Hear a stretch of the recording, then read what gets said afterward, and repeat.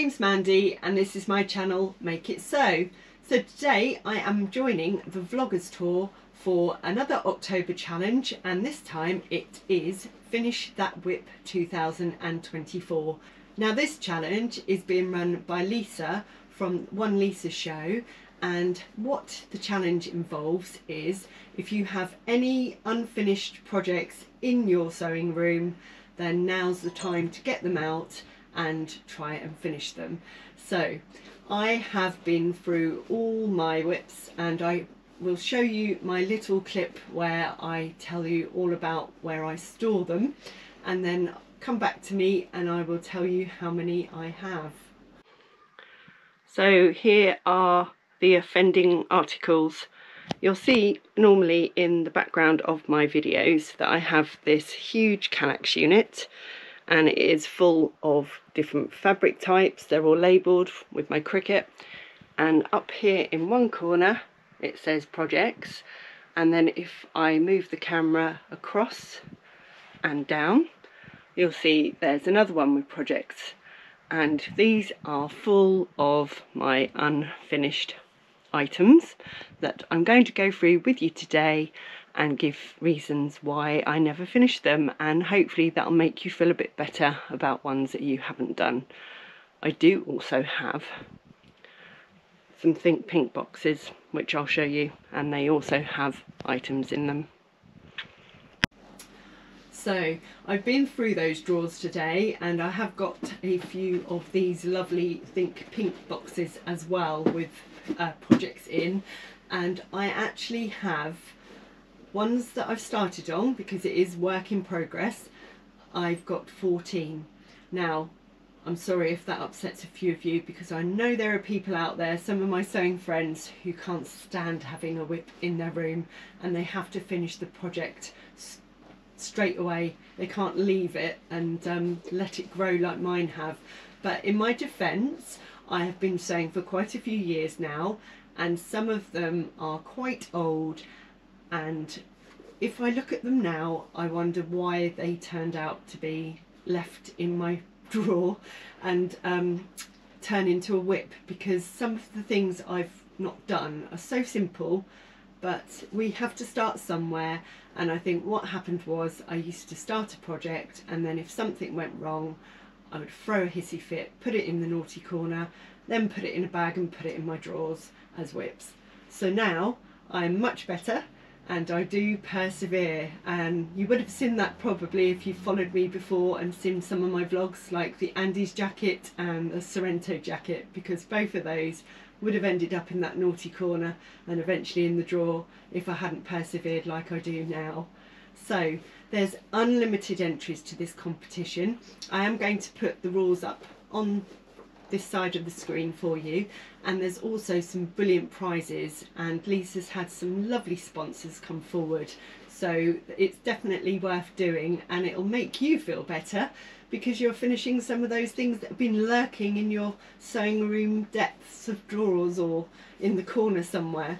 So what I thought I would do is I've done number 1 to 14 in my little pot, so that instead of doing what I tried to do before, I think at the end of last year I said that I would try and do one a month, and it just hasn't worked out like that because something always crops up in life, or another challenge comes across my path, or something else. So I thought I'd try it a different way this time, where I don't actually think, right, I'm going to finish that particular project. I'm going to do a lucky dip, and I've numbered them 1 to 14 in my book, and then I'm going to pick out the number and do that one, and then it will help me get through them gradually, I think. So what I'm going to do first is pick one, because I thought I don't really want to talk to you for ages and ages telling you about every single whip and why it's a whip. If it's something you want to know, I'm more than happy to share with you, but for this video I thought we'd just pick a few. So the first one I'm getting out is number 9. So number 9 I'm going to find in my book, because this has taken me about an hour to go through them. It's one that I almost have finished actually, and it's the Butler Anna Tunic. So what's wrong with this one? Why did it turn into a whip? The first thing is, I was making this quite a few years ago, and excuse me looking down, but I'm going to get it out to show you. And this was a pattern that I'd originally got, I have talked about it before, I originally got it in a sew magazine, and I'll tell you the date of this sew magazine, it's July 2015, so that gives you a clue how long I've had this one. Oh, that's a bit terrible, but this is definitely an eye-opener for me as well. And then I found in a charity shop the actual pattern. So I actually sourced this one from a charity shop. I'd seen this gorgeous curtain in there, and it had lining as well. So I thought I'd make one out of that first, just to see what it looked like, and then make another one. But because it's a curtain, it's quite a heavy fabric. But since I spoke about it, I've actually done all the roulet loops and buttons as well. So it's meant to look like that. My questions were, when I was looking through this whip, does it still fit me? Will I wear it? What do I need to do? It does fit me. I thought I'd walk around in it earlier just to check that when I moved around I didn't get a bit caught up. So it's definitely the right size still, thankfully. It just needs a belt, a hem, and there's a little flower brooch on the side that I would like to do as well. As to whether I'll wear it, probably not out as much as I thought I would, because it's not quite my style now. But I want to finish that, and then I can always donate it back to a charity shop that takes handmade items, because I think that would be nice for someone else to benefit from it if I don't wear it. But I might change my mind once I've finished it. You never know. So that's the first one that I'm going to attempt to do. So I'm going to do another little lucky dip. And the next one is number 3. Now I know straight away this is in the boxes. So this is one I talked about before as well, quite recently actually, because it is quite a recent whip, and it is a sew over it pattern. Excuse me moving around again. And this one is the sew over it ultimate shirt. Now I know exactly what happened with this one. I was on step 35 of 59, and it was the sleeves that caught me out. It's the first placket that I'd ever attempted, and because this material, I love it, it's very drapey but also very slippery. Because the material, when I folded it up to do the little placket pieces, it was causing me a bit of grief. So I put it in the naughty corner. But I've actually made a couple of different garments since with plackets. One was my Nina Lee Park Lane blouse, and that was with a very slippery fabric, and also my Sorrento jacket. But the Nina Lee instructions made a bit more sense than these ones, so I'm actually going to use them and finish off, because I've done all the sleeves and everything. It's just the plackets, put the sleeves in, hem it, done. So that won't take long either, so I'm quite happy I got that one picked. So we'll put that on the side, and then I'll just do a couple more because we could be here forever. And the next one I'll pick out is number 4. Ah, right, okay. So this one, I haven't got the instructions, but I'll put a photo in for you. As soon as I say instructions and style arc, you might understand why it turned into a whip.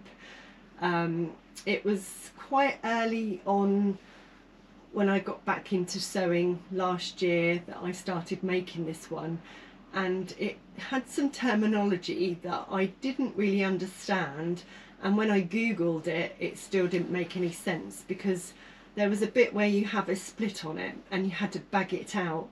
And I was like, what does bag it out mean? So I looked on Google, and it kept telling me about bag things where you put the lining in, things like that.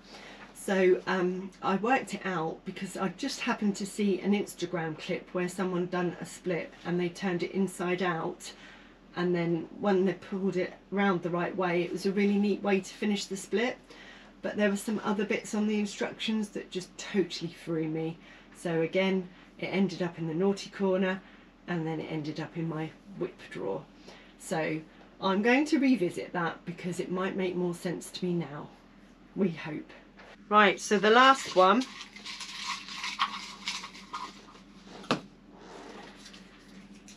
where are we? Is number 10. Right, let's have a look. Number 10. Okay, so it's my Christmas, oh dear, I'm mentioning that word, Keilo wrap dress. Now,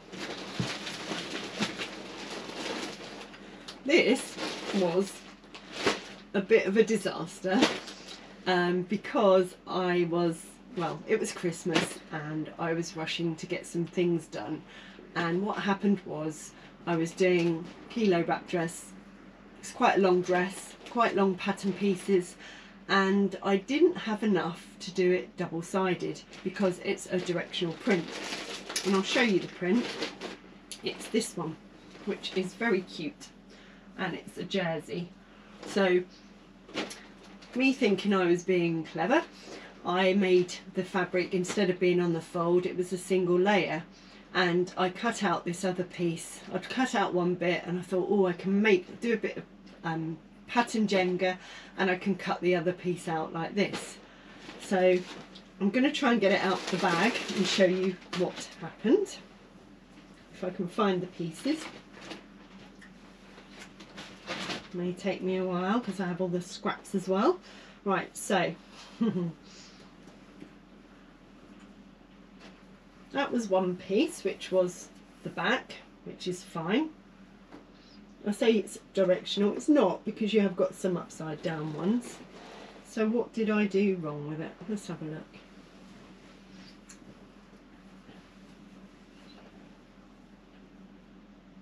Ah, I can see what I did.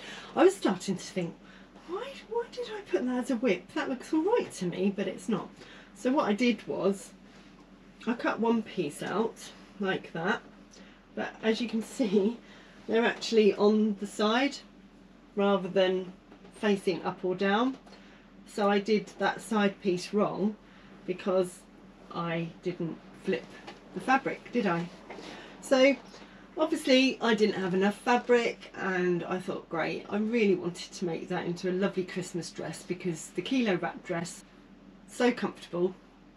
And obviously after Christmas dinner you can release the ties a bit and no one would know. But I couldn't make it because I didn't have any more fabric, so it went in my whip pile, even though I just thought I'm going to have to cut it out for something different because I've got no fabric left.